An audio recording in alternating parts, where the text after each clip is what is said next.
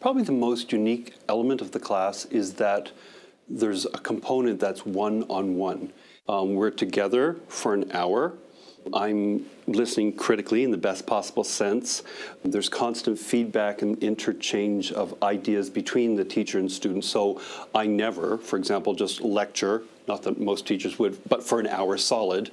They're constantly singing, I'm analyzing, I'm asking them to think about what they've done, describe it. I model to them, they model back.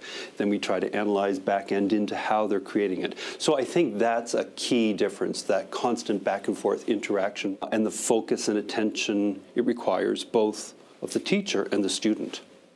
It's really nice in that studio sense that we get to be one-on-one with him at least once a week, and we get to practice with him at all those occasions. Well, we get a whole hour every week of one-on-one time with our teacher in our lesson, so that's really amazing.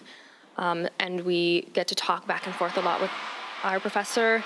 We often talk about like how things feel and what's working, so there's a little bit more, I guess, the student is a bit more involved in how it's structured.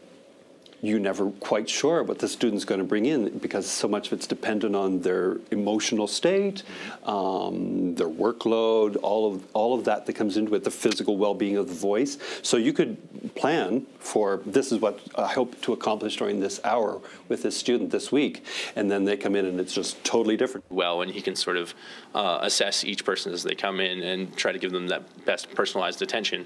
And so that curriculum, like you said, yes, it does really develop based on where we are in our own vocal development over the course of however many years. Singing is so individual because everyone feels it kind of differently. It's not like you can just go from a textbook and say, this is how it is, this is what you have to learn. It's more exploratory and have to figure out what is right for you.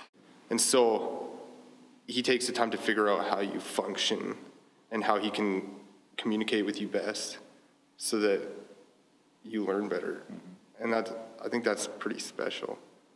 So you build up an incredible rapport, student, teacher, mentor, guide, whatever you want to call it. So you become very close. There's a fine line the teacher, I think, needs to walk because you're very close to the student and dealing with, you know, the apparatus that is so closely connected to their feelings, emotions. And yet you have to bear in mind you are their teacher and guide. And so that's an incredible responsibility and trust that they place in you. And you need to be judicious with how you deal with that. But it is incredibly rewarding to see them grow as academics, as singers, performers, students, people, and watch that development. And then, you know, they take flight and go on to the next great, wonderful thing. And, you know, that's extremely rewarding to watch.